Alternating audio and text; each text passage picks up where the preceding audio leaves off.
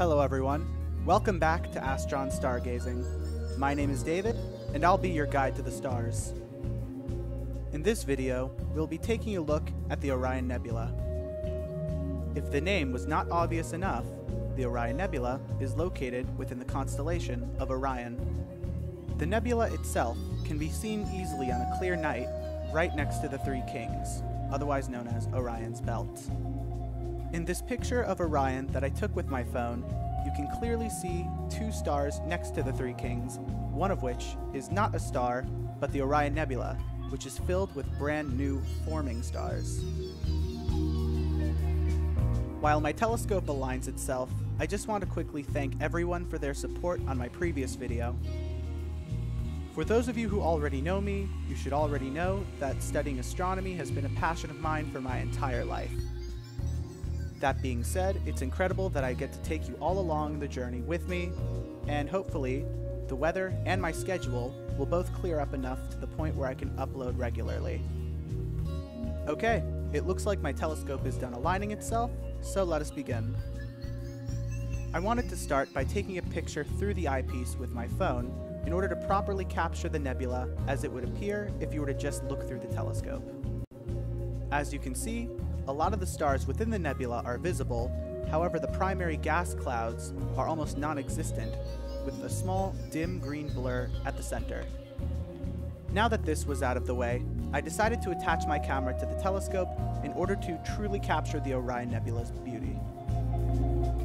Unfortunately, my telescope was not as adjusted as I thought, seeing as the images are very distorted. These distortions can be accounted for due to Earth's rotation. It's the same reason why we see stars move in the sky at night. The stars themselves stay relatively still, and it's just our planet's rotation that make them appear to move. All that I needed to do was realign the scope and try again.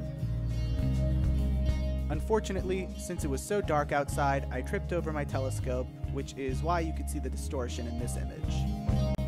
Not that anybody asked, but I was okay also.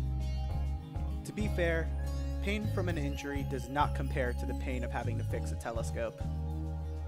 There's nothing to worry about though. All of my equipment was totally fine.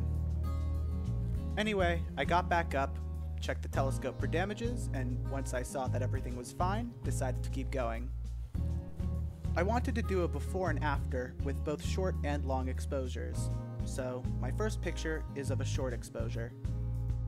When doing a longer exposure, you can more clearly see the filaments at the center of the nebula, along with more stars forming around it. Upping the exposure time even more allows for the visibility of the left feature of the nebula. Unfortunately, due to light pollution, any additional exposure would alter the image to the point where it becomes unrecognizable. This current image that you are looking at is my final result, and I am very happy with it.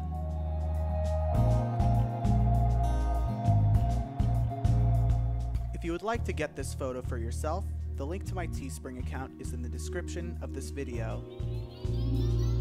If you like this video, I highly suggest that you like and subscribe for more.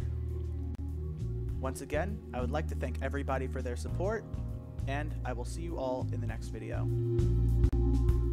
Wishing you all clear skies.